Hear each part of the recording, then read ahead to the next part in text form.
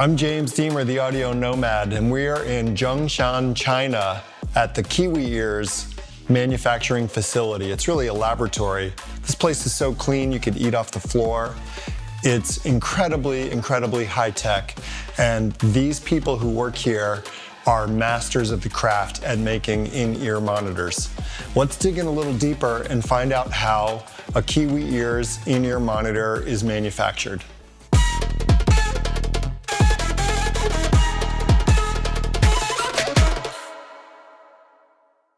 So many of the Kiwi Ears in-ear monitor shells are 3D printed, and they're printed in a resin printer that looks like this, which uses light-based printing with a bath of resin.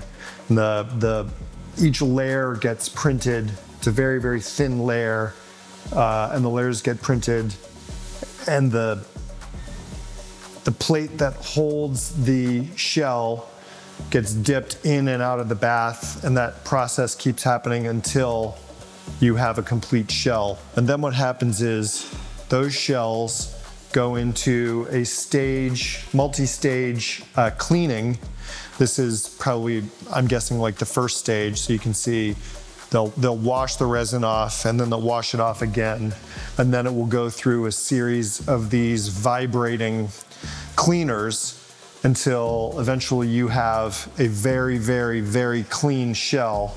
And then they'll get placed in these machines here, which use a light, UV light, to cure the shell until it is hard. And then the final product comes out looking like this, you can see. Now these shells will get assembled with the drivers and the faceplate. They'll get tested. The faceplate will get put on, and then they'll get cleaned and finished. They'll get polished and finished. Some Kiwi Ears IEMs are actually, the shells are made by hand. It's the old school way of making shells, like the orchestra light. And this gentleman right here is painstakingly making molds that, this is the way before 3D printers shells were made, where it's a silicone mold and the resin gets poured in and hardened and then separated so they can use these molds over and over. And it's a different method. It's very cool to see. And you can see, actually, if we come down here, these are the old mold style of IEM manufacturing. Okay, how about we go to let's go to the room where they're actually installing the drivers and testing the drivers. So you can see we've got 3 gentlemen here. It's a Saturday, so I think maybe it's a slower work day, but this is a fairly typical operation where this gentleman is soldering 2-pin connectors onto dynamic drivers. And he'll do a tray of, it looks like there's probably 100 units at one time. So it's work that requires a very steady hand and really good soldering skills.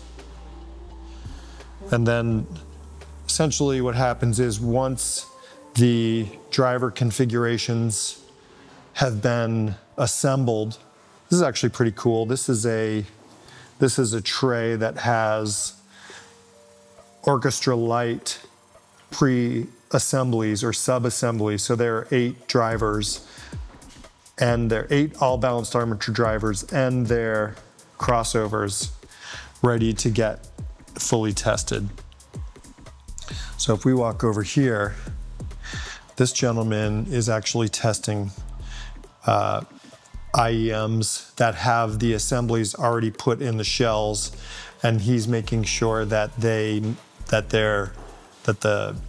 frequency response is correct, and that the left and right match each other, and that the distortion level is at or below our specified tolerances.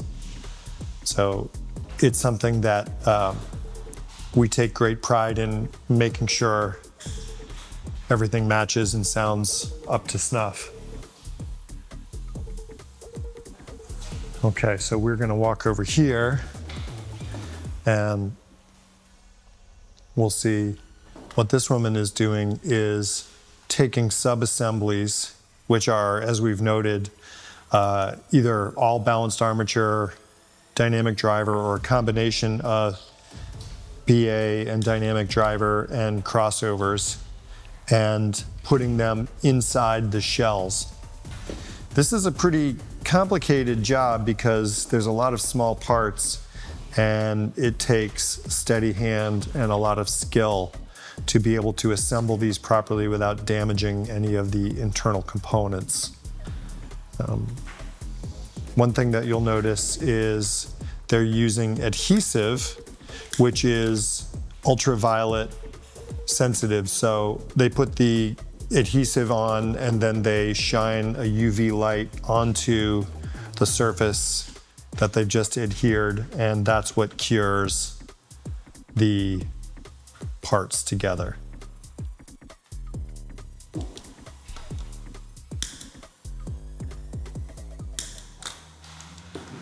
Pretty cool.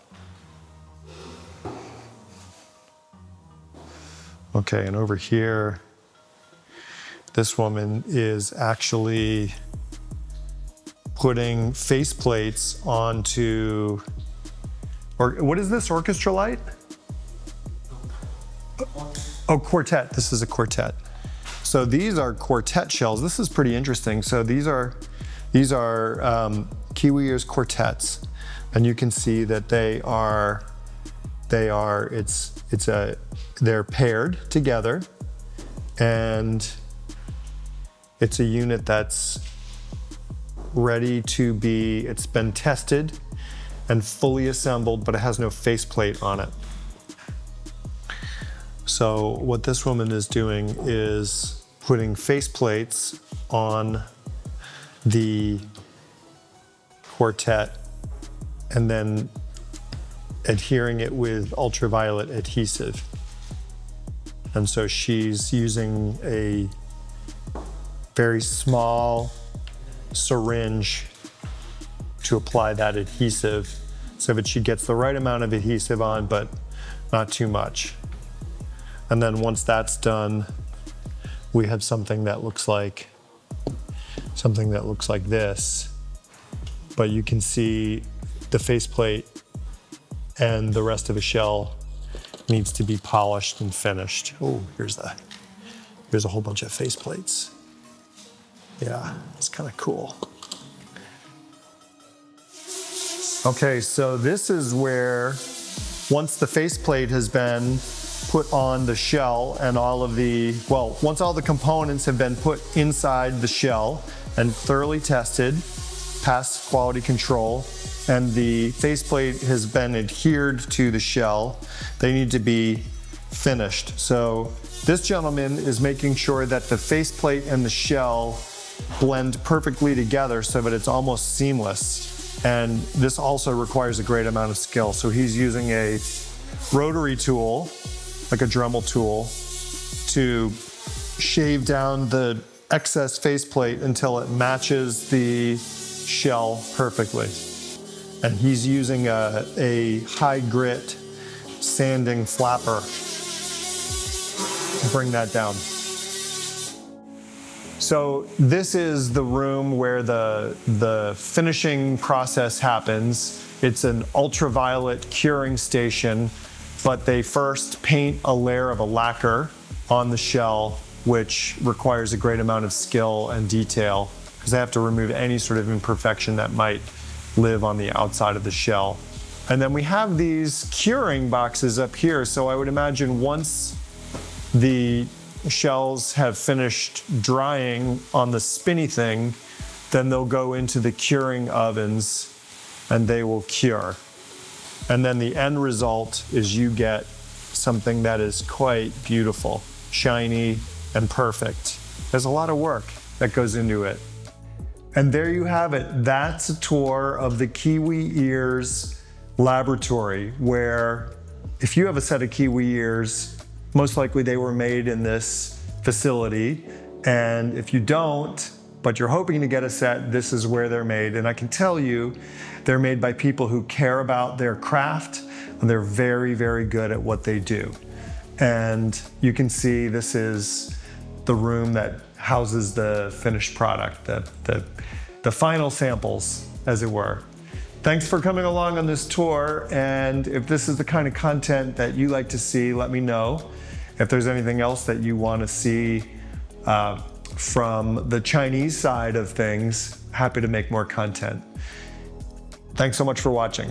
I'm James Demer, the Audio Nomad. This video is brought to you by Linsoul.com. Linsoul sells IEMs, headphones, amplifiers, digital to analog converters, cables, really just about anything you could want for personal hi-fi or even home hi-fi. Their prices are great, the quality is exceptional, and their customer service is really second to none. Check them out in the link below.